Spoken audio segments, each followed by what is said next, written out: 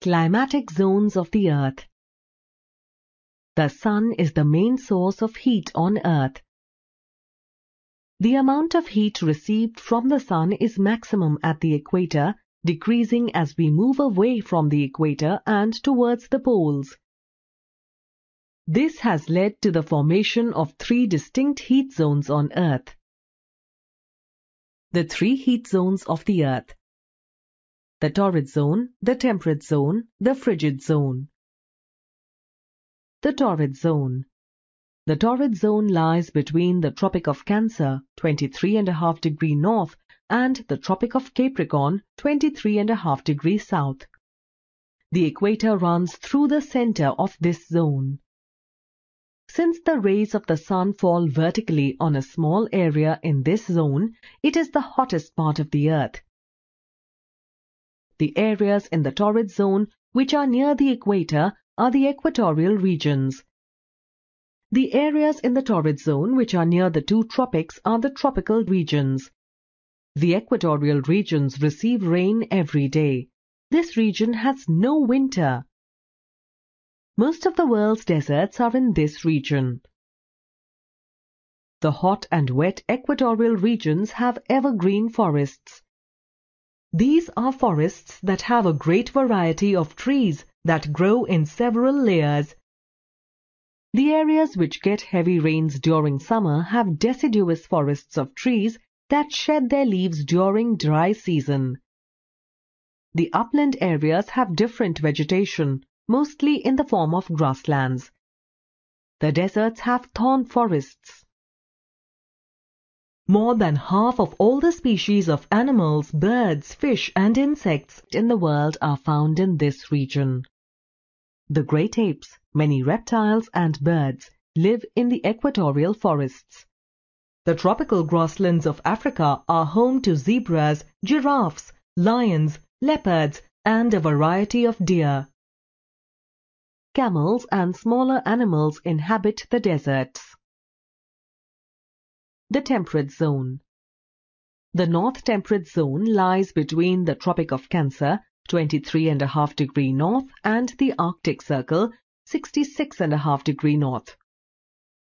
The South Temperate Zone lies between the Tropic of Capricorn, 23.5 degrees south, and the Antarctic Circle, 66.5 degrees south. These zones have a mild temperature. They are not as hot as the Torrid Zone and also not as cold as the Frigid Zone. The areas in this zone, which are nearer the equator, are warmer than the areas nearer the Arctic or Antarctic Circle, 66.5 degrees north or south. This zone has 4 distinct seasons and winters are cold. The vegetation here varies according to temperature and rainfall. Where there is little rains, there are grasslands, prairies or steppes. Some areas in this zone, like the Gobi Desert, have desert vegetation. The wetter regions in this zone have coniferous forests with tall, straight evergreen trees with needle-like leaves. Some of the regions near the Mediterranean Sea have Mediterranean vegetation of deciduous trees. The rest of the zone has mixed forests. Giant pandas, grizzly bears, llamas, wolves, kangaroos, koalas, wallabies, and migratory birds abound in this zone. The Frigid Zone. The North Frigid Zone lies between the Arctic Circle and the North Pole, 90 degrees north.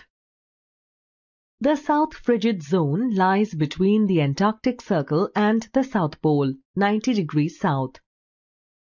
This zone is the coldest region on Earth. The polar regions remain frozen for most of the year. The winter here is very long and severe. The poles have 6 months of continuous darkness in winter. In summer, there is continuous light for weeks together. Small trees, bushes and berries grow in this region. Mosses and lichen grow in the tundra region. Penguins, polar bears, reindeer, Arctic hares, seals, whales and walruses are found in this zone. Climatic zones of India. India is a large country with different geographical features, so all parts of the country do not have the same climate. India's climate is mainly of two kinds, tropical and subtropical.